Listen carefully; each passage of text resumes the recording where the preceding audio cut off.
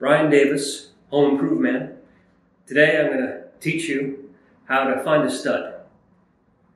That could lead anywhere, all sorts of jokes.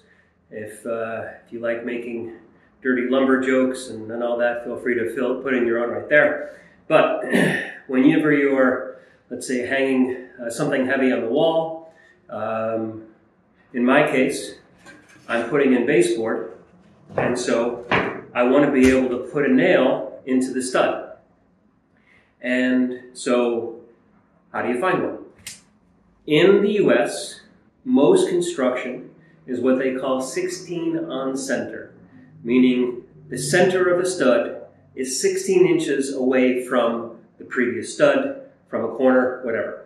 16 on center. The other common distance is 24. Now you can't assume it's either going to be 16 or 24, but in nearly every case it will be 16 inches or 24 inches, 16 inches being the more common. So, knowing that it's 16 inches, or most likely going to be 16 inches, where to start looking? And the answer is the outlet, or the wall switch.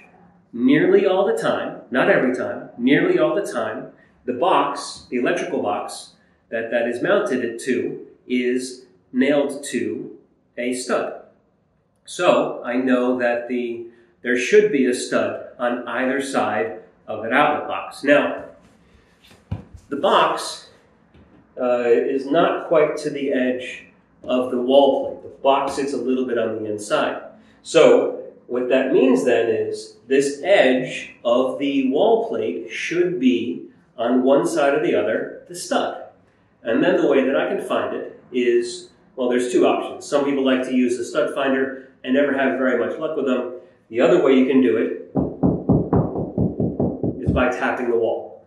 You'll notice there's a difference. There's a hollow echo where there is no stud. Now, sometimes you'll get the hollow echo even where there is a stud. And what that means then is that the nails or screws that hold the sheetrock to the stud are not tight up against the stud, so you're still getting a little bit of an echo. But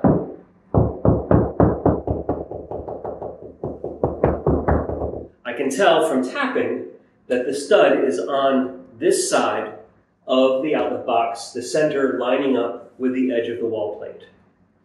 Now, I already know that this wall is 16 inches on center, so at that point what I can do is pull out a tape measure, either put marks on the wall or just lay the tape measure down on the floor so that one of the 16-inch increments lines up with that wall stud. Most tape measures that are designed for carpentry or construction will have occasionally numbers that are marked in red.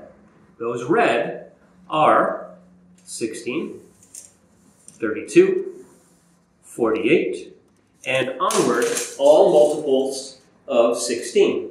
And so if I lay this on the ground, I can quickly find where 16 inches is. All I have to do then is to line up one of the red marked numbers, one of the multiples of 16, with this outer edge of the wall plate.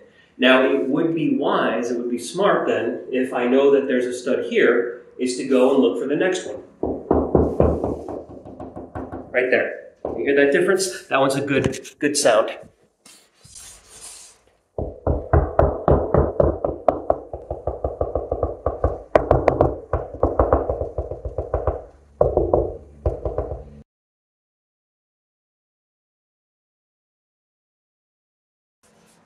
Hopefully, that wasn't just annoying, it was actually illustrating the point of the different sounds that you'll hear. So I know that that one lined up with a 16 mark. Here's my 32 mark. So I can extend my tape measure all the way down the wall, and I will know exactly where 16 inches on center is for every single stud. Now, when you're nailing the baseboard, it's always a good idea to give it a gentle pull away from the wall. If it moves after you put the nail in, that usually means you didn't hit the stud. Now, there is a base plate.